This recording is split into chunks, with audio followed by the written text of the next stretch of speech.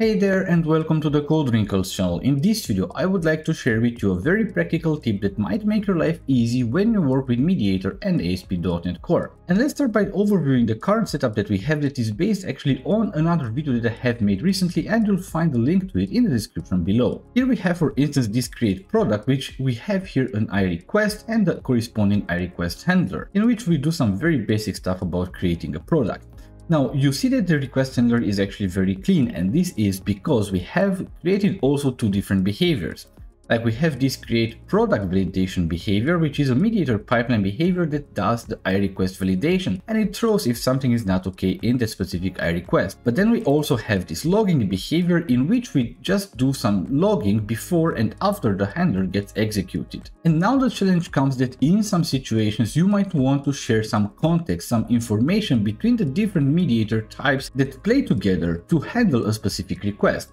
Like in our case, we might want to share some information between the handler, which is here, between the create product validation behavior and between the logging behavior. And to take this as a very practical example, let's assume that we want to create a system where we want to create custom identifiers for each request processing. So let's add here a new class first, and we'll call this class MediatR context. And you can think about this idea as like you have in an ASP.NET Core request, you have the HTTP context in which you have a lot of contextual information about the incoming request. Now, conceptually, we want to achieve kind of like the very same idea, to have some contextual information regarding the entire MediatR processing pipeline and what we do at every stage, because it might come in handy to get some of that information from the MediatR context.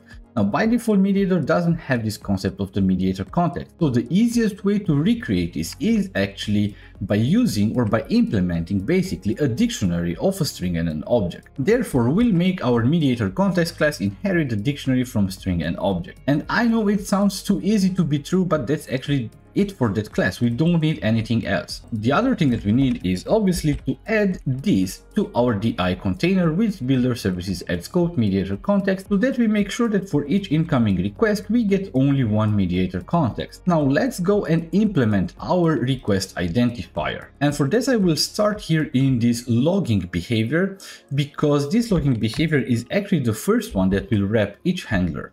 And what we want to do here is obviously inject this MediatR context. So we'll also get it in the constructor and do the assignments to the field. And now comes the interesting part, because we have this context, we can create here a new trace identifier with GUID new GUID, and we can use this dictionary to set the key request identifier and set this specific GUID as a value. Now maybe we can change our logger here to also contain the information about this request identifier that we have just created. And it would probably look something like this.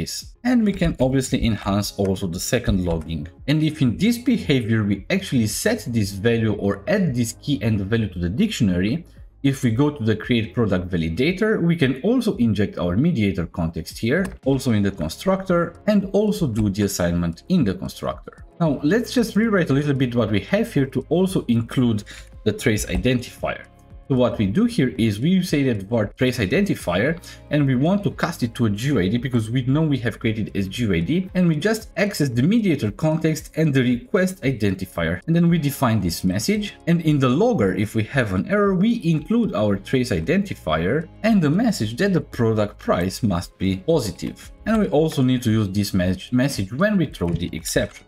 And now we are basically good to go. Now, before I wrap up, I want to say that I did take this example with the trace identifier because I think conceptually it's easier to understand how this type of sharing context information for MediatR might be useful in your application.